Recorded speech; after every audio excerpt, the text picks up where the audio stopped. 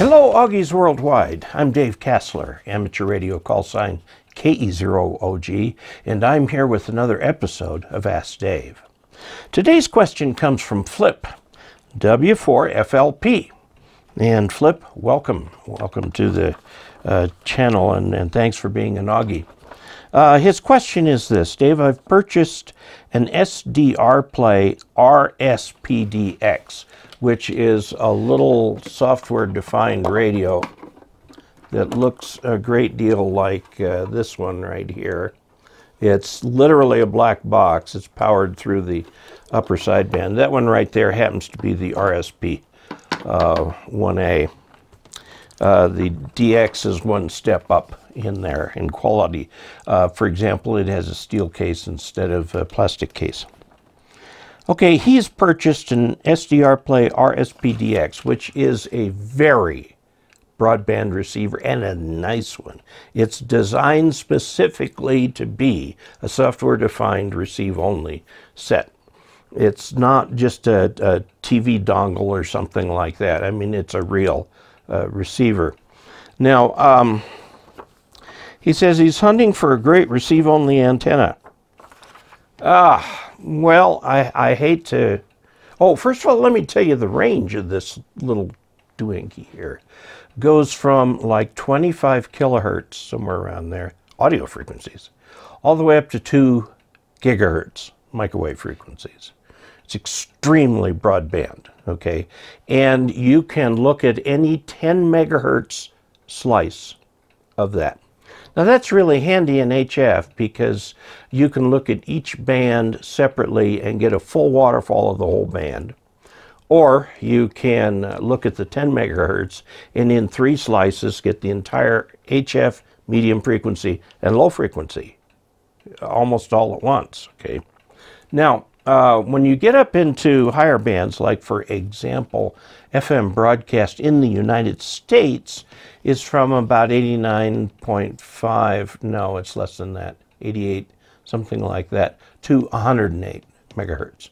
You can, and you can receive lots of different modes on this thing.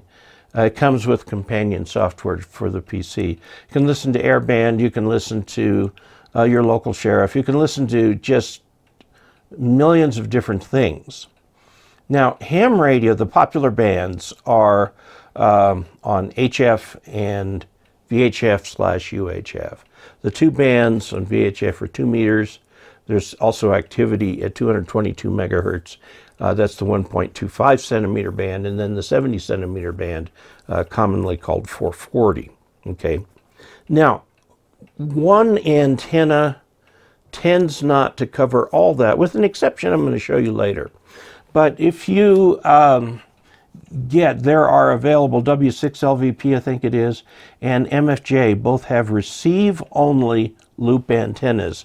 These are untuned loops, about 3 feet in diameter, with a preamp, okay, right inside, and that's fed by using a bias T, which comes with the radio. I'd show it to you, but it's screwed to the side of the case here.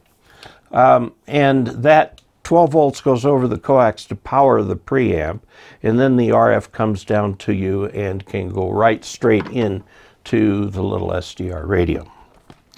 So there's the MFJ antenna, there is the W6LVP loop, the MFJ loop. Both are extremely broadband. By extremely broadband, I mean medium frequency through high frequency, and that's it, okay? And those are kind of expensive. They're definitely more cost than the radio. And you can mount them. They do tend to be a bit directional. MFJ doesn't necessarily recommend putting it on a rotor, but if you're really, really, really into this, you might want to put it on a rotor because it's got a null right down the middle. If you're looking through a ring like this, the null is in this direction, okay? So it tends to hear off the sides. I've often been asked, can you mount it horizontally so that your null is straight up and down and get everything? I've never actually tried that. There's Nothing wrong with that. It probably should be unidirectional at that point. Now, for VHF, UHF, you can try something like a disc cone. Now, I believe the DX version of the SDRPlay, you can switch antennas. So you get something like a disc cone that you can put up there. Costs you about as much as the radio. And then, or you can take the cheap way out. Just get about 20 feet of hookup wire, connect it to the radio, throw the other end out the window, hook it to a tree, something like that. It's an untuned antenna, and it will bring in all kinds of signals. If you want, you can put a very small, like a 20 picofarad capacitor, variable capacitor in series so that you can tweak that a little bit. But you can do very well with that. Now, one of the things I tried to receive with mine was an FAA system called ADS-B. And the antenna for it's only about that long. That's a quarter wave. If you make it a half wave, it's about that long.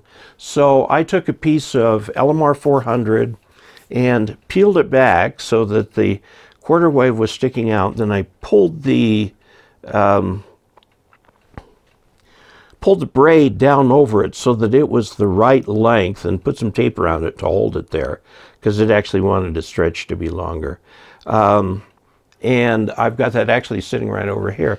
And I use that when I want to hook this up to special software that will show the ADS-B readouts from the airplanes going overhead. It's pretty cool.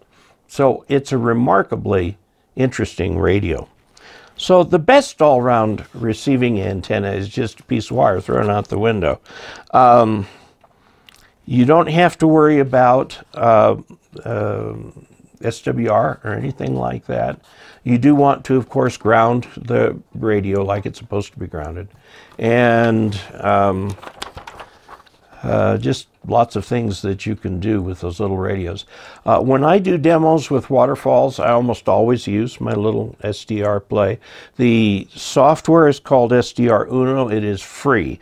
It is the house brand software. It works. The nice thing about it is it uses all the features of the radio. And whereas if you get more generic software, it uses some of the rest of the features. So there you go. There you have it. Good luck with your little SDRPlay receiver. They're fun little things. I've done videos on them in the past, so you can look that up and see what I've done. I have reviewed all three radios in their lineup. Okay.